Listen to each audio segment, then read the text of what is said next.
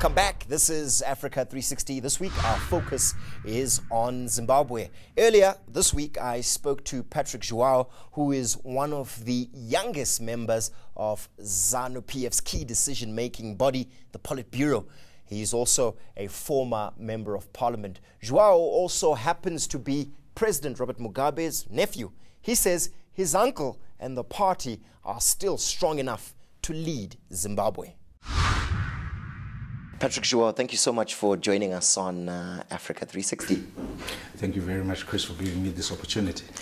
The interesting thing, and I suppose you hear this a lot, is that you are closely associated to President Robert Mugabe, and this is through family. You are his nephew. And I imagine that a lot of people tend to approach you from that lens and not necessarily see you as an independent persona. I think the people that don't interact with me want to look at it from that perspective.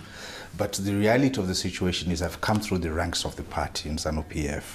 I became a member of the district executive in 1995, rose through the ranks through what is called the district coordinating committee, was a member of the provincial executive committee for 2 terms, got into the central committee of ZANU-PF for 2 terms, and now I'm proud I'm a member of the Politburo. You seem to be denying furiously that any achievement that you might have enjoyed within the party in your political life can really be attributed to those close familiar links with the head of state of your country, President Robert Mugabe. Those that know President Robert Mugabe know that he's a very, very structured man.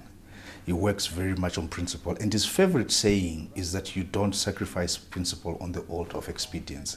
That's number 1. And then number 2, most critical, is that if the president chose to appoint his relatives, it sends a message to all the other faithful party cadres to say, listen, you will not be appointed on the basis of your competence. So President Robert Mugabe has been able to lead ZANU-PF for almost 40 years now. And it is because of his fairness. And really, that is the critical aspect. You're also part of the organizing or campaign committee within ZANU-PF. You've launched a manifesto. You've had the launch of that manifesto, by all accounts, quite successful. Can you give us a sense about what ZANU-PF is promising? Because the indictment has been that in the past, the performance from your party has been less than positive. I'll tell you what ZANU-PF is going to be able to deliver after these elections. ZANU-PF is going to be able to deliver the growth of the economy, of Zimbabwe's economy.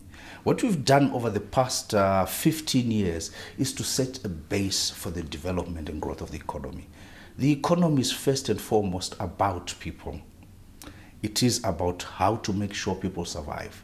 And what the ZANU-PF government has done is to set the appropriate base. We have the best qualified, we've got the best educated population. And that resource is the human capital is the most important resource for any nation. We have got lots of skilled Zimbabweans, both within Zimbabwe and outside Zimbabwe.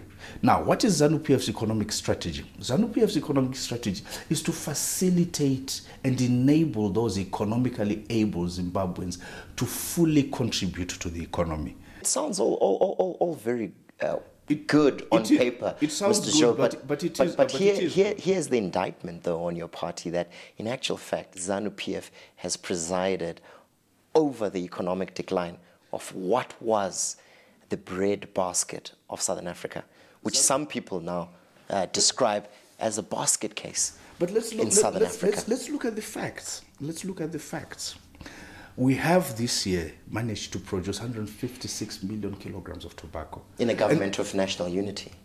By empowered black Zimbabweans. We've now got 39... But under the mantra of a government of national unity. Yes, we've now got 39,000 Zimbabweans contributing to that particular economy. And you attribute these advances simply to ZANU-PF. I attribute the advances to the land reform Others program. would argue that this has occurred in spite of the land reform program. Others would also argue that what is also done is allowed for the economy to be alienated from this key agricultural sector. With all due respect, Chris, you cannot have 39,000 farmers growing tobacco unless they're on the land.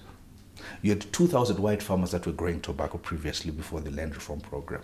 Now you've now got 39,000 farmers growing tobacco. It's because they had access to land. But how about issues of governance? In the past, people have said that ZANU-PF presided over the narrowing of democratic space, clamping down on civil liberties of Zimbabweans themselves, and more importantly, saw the creation of what was, in actual fact, a very partisan state security force in the police, in the armed forces, the intelligence community of your country. What does ZANU-PF have to say about that? Will you liberalize? ZANU-PF presided over the political independence of Zimbabwe. It is ZANU-PF that brought political independence. It is the two parties, ZANU and ZAPU, that worked together, fighting a protracted armed liberation struggle. But very quickly, please allow me to continue. But very quickly, please allow almost me to turned on those values please that allow me to underpin continue. the liberation struggle. It is also ZANU-PF that created Morgan Tsvangirai and the Zimbabwe Congress of Trade Unions. So ZANU-PF has actually opened up the space for democracy. In 2008, he lost the first round of those elections. Does he think he'll win this time around? Yes, this time around we will win. There are two reasons why we will win this time around. The first reason is that in 2008, we went to the elections as a fragmented party. We got complacent because in 2005, we had a constitutional majority. So people fought and we went to elections divided.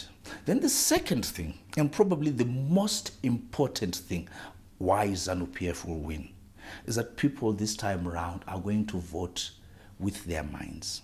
You're very close to President Robert Mugabe. He is your uncle. Yes, Bob's my uncle. Bob's your uncle. And the interesting thing about it is that he's old. And there must be a concern, even within the family, that there's so much pressure being put on him at this stage to run as the presidential candidate. Does the family think he should do this? We lost Uncle Bob to the nation a long time ago. We lost him in the 60s. He no longer belongs to us as a family. He belongs to the people of Zimbabwe.